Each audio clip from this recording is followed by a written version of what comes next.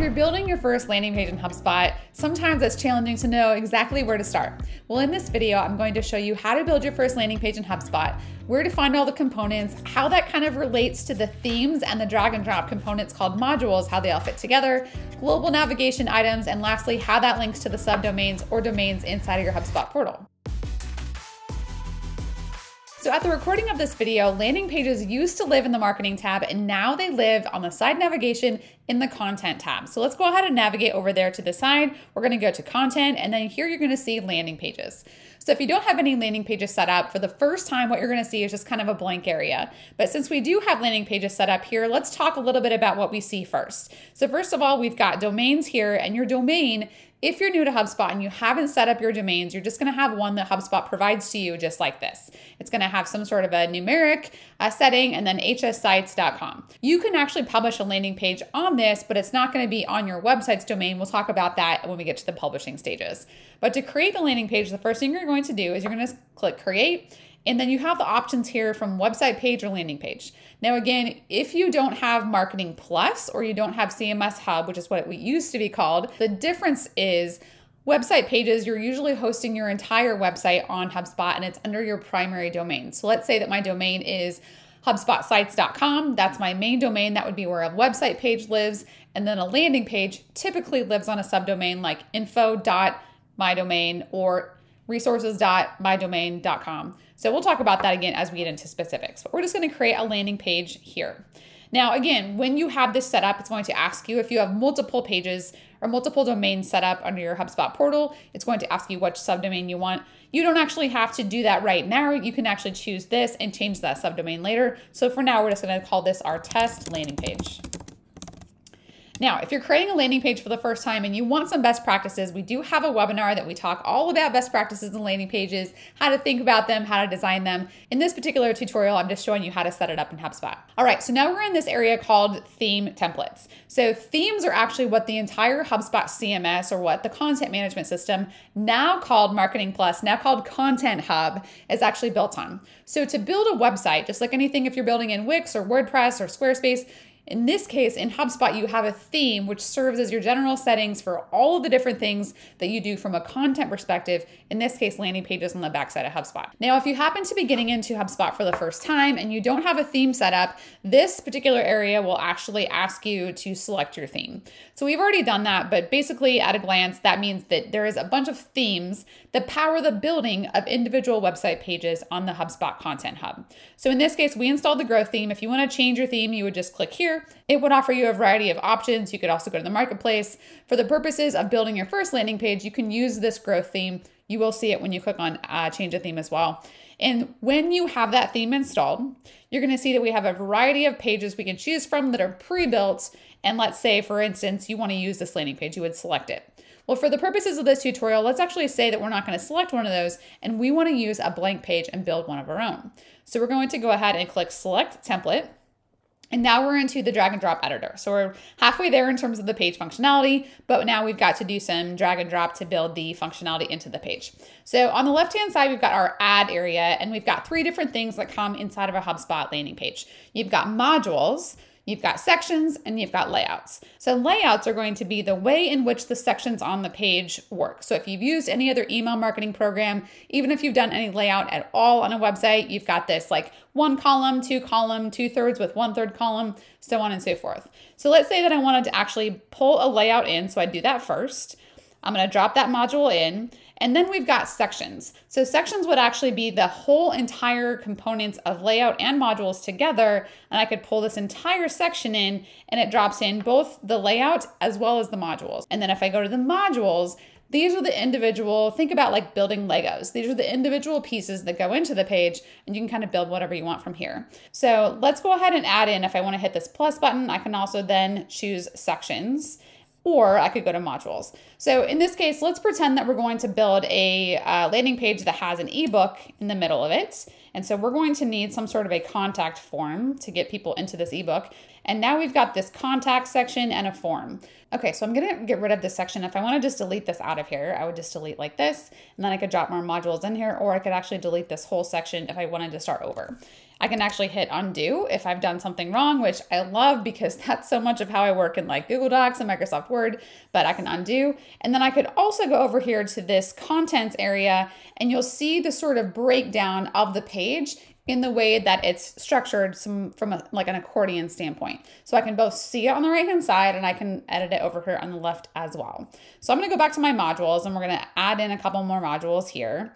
So let's say I've got my information here on the left. I don't really want to put this, I have a form, and let's say I wanna add in text. So I'm gonna add rich text in on the side of this form. So as I drag it in, you could see that it's going to orient to just this 2 column here. And then I can add a module here at the top. Well, let's say at the top, I want to add in, let's go back to we're going to add in an image. We're going to add an image slider. Okay, so we've got an image slider and we've got options here to add our images. So each one of these modules has its own settings. And inside the settings, you can edit the text or the image itself. So in this case, let's go ahead and browse our images. We're going to use one that we've entered in here before. And this is our alt text that came automatically with a caption in this module, but I don't want to use that. So now we've got an image, we've got the read or something over here on the left, and then we've got a form on the right. Now, let's say that I want to put on the left that I'm actually using something related to, how about download our free ebook and learn more about how to use HubSpot for landing pages. Perfect. And this is what we now have in this area. So I might want to add myself a headline. So let's actually move back to the text. We're going to pull in one line of text here. It's going to go over that section. And if I wanted to add in this area and call it, don't miss this free resource, I could do that. And then I could style it right over here on the left. So each module has its own style settings as well as inline editing or in the WYSIWYG editor over here on the right. So I've got this typography. I'm going to select this. Let's make it larger and let's go ahead and bold it. Okay, great. Now we've got the option to do that. To use a form on a landing page, we actually have to have a form already created, or we need to go create a form over in the form creation area, which is in the marketing tab. So I'm going to go ahead and exit out of here. This does auto save, but I do need to put a page title in, which is here under settings. So we're going to put a page title in. We have the internal page name. The page title is going to be what shows to the greater world once it's published. So free landing page, if I could type. And then this temporary slug, again, we're using that domain that I mentioned earlier, and we're going to use this slug and then we're good to go. Okay, so now that I can see this, it says I could publish it if I want to, which I don't. We're gonna exit out of that and go over to our form area. So let's go ahead and create a form. When we go into the marketing area, you're gonna click on marketing and forms. And we're gonna create a new form. We have a whole video about everything you need to know about forms. We're just gonna do something very, very simple here. We're going to create a form, and even on the left-hand side, we're going to use the ebook download form because it's already pre-built to do just that. So we're going to start that. Let's call it the landing page ebook form, and we're going to update this. Again, so many other settings and forms to watch out for. We're just going to create this so we have it.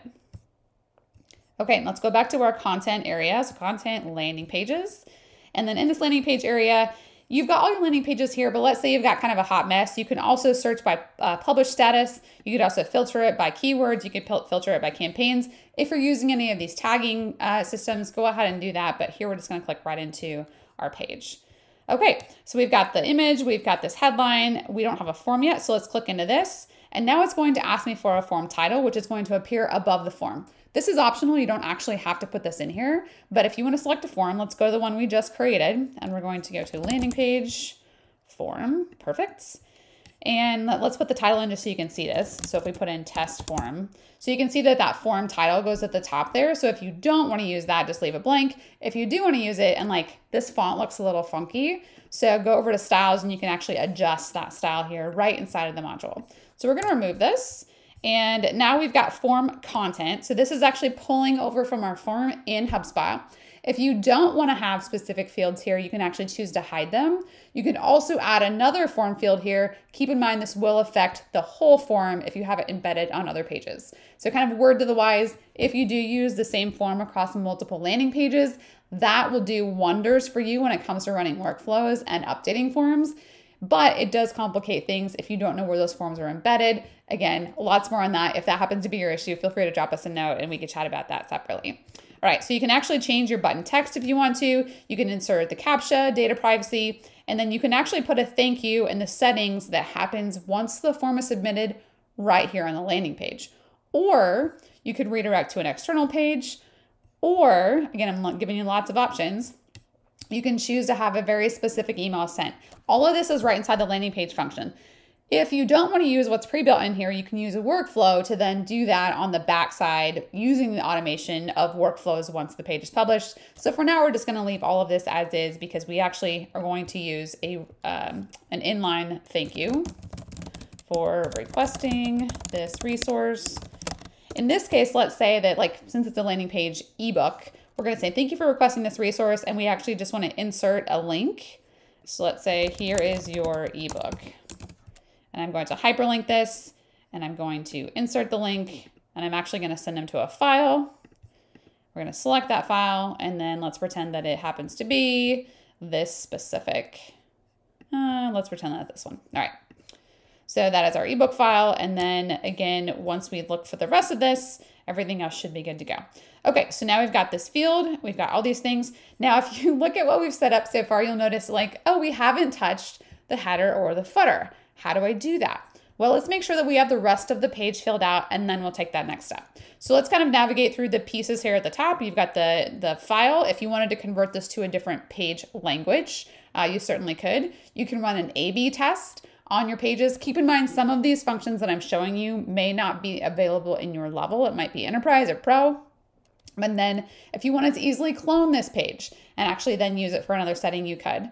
If you wanted to change your theme, you could actually change your theme here. So that would apply a whole new skin to this look and feel. If you wanted to view the version history, you can do that as well. For settings, all the things that you typically use to optimize a landing page are going to be found in this settings area. So as I click into here, it's going to pull up in this window, and you kind of navigate through these things one by one. So here we've got the page name, we've got the page title, we've got the meta description. And again, we've also got AI here. If you want some help writing the meta description, that's cool. You can add this page to a marketing campaign, and that's how you might track how it's performing relative to lead generation across all your assets. This piece is really important because you can specify what you want your image to be on social media. A lot of people forget this. Pro tip, if you are cloning pages and using them for future campaigns, you do want to make sure that this gets captured and updated, because I've seen so many times clients will use this, create additional landing pages, and then forget to ever update the metadata or update their featured image. And this happened to us actually today. We had an image that popped up and we're like, where did that come from? It was from cloning a page from a long time ago. So then all these pieces are updated, and that is what's the setting area, and then help is there in case you need it. So again, now we're going to have the last look at our header and footer navigation, and these are powered by what's called global content. So when I click into global content, what that's going to do is say, are you sure? And that means if you edit something like this, global content is applied to all of the template. So I'm editing what I feel like is my landing page here, but if I open this up, you'll notice that this global header is actually the header on all of the templates inside of this particular theme.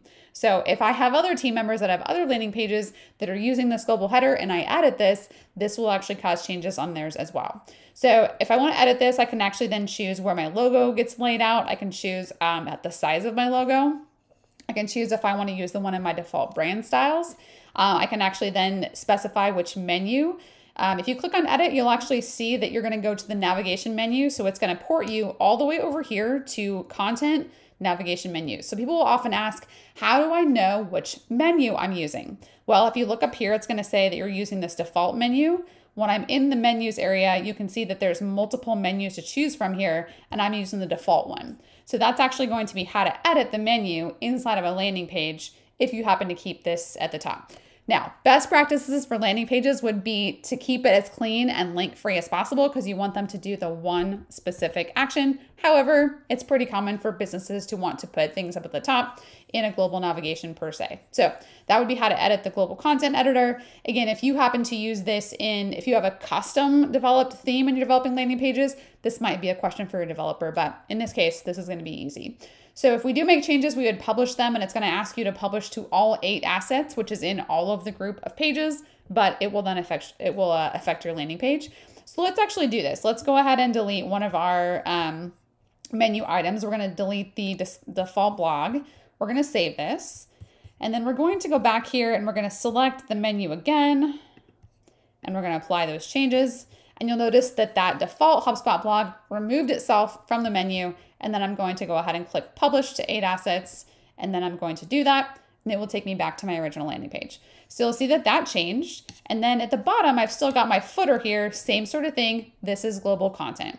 So just like I edited in the header, this global content, global footer would be something we can edit here as well. Same sort of thing we had before. We've got these sections. We can add stuff and drag and drop here. And that's going to be how that landing page shakes out. So we're not going to make any changes to this footer, but if we did, it'd be the same process I just followed.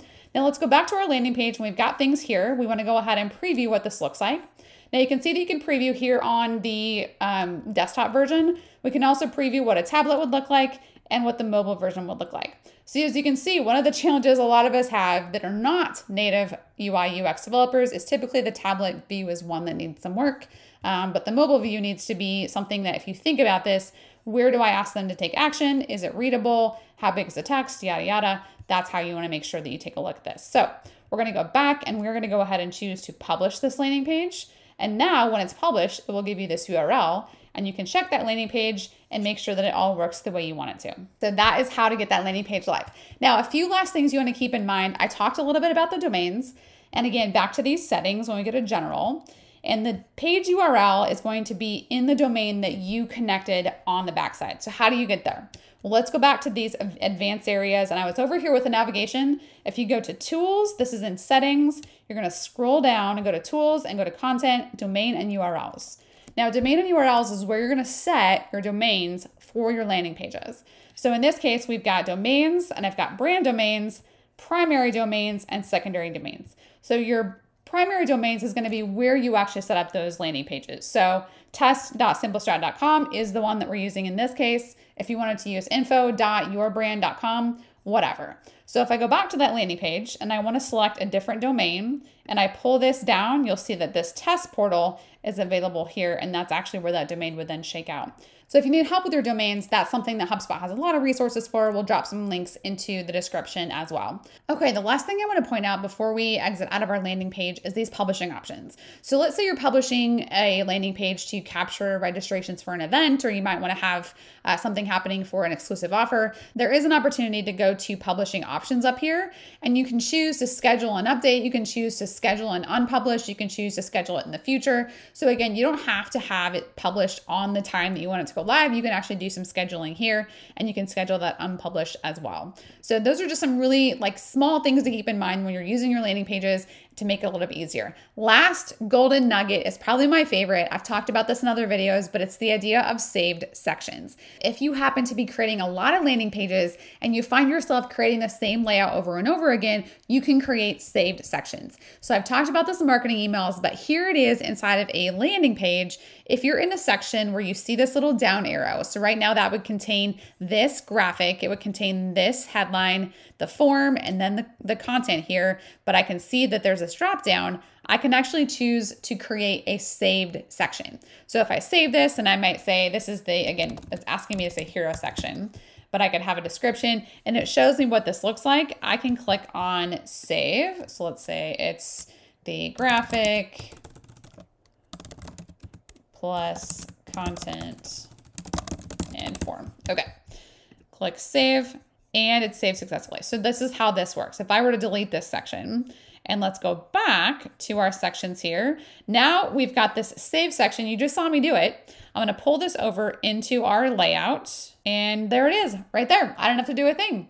So that's it, that's save sections, and that is the whole soup to nuts on how to build a landing page. Keep in mind, it's gonna vary based on your level of HubSpot or maybe your theme, but if you have any questions specific to the stuff that I showed here, drop a comment in below and we'll make sure to address them. And let us know what topics you'd like us to cover in future videos. And until next time, hit that subscribe button and we'll see you soon.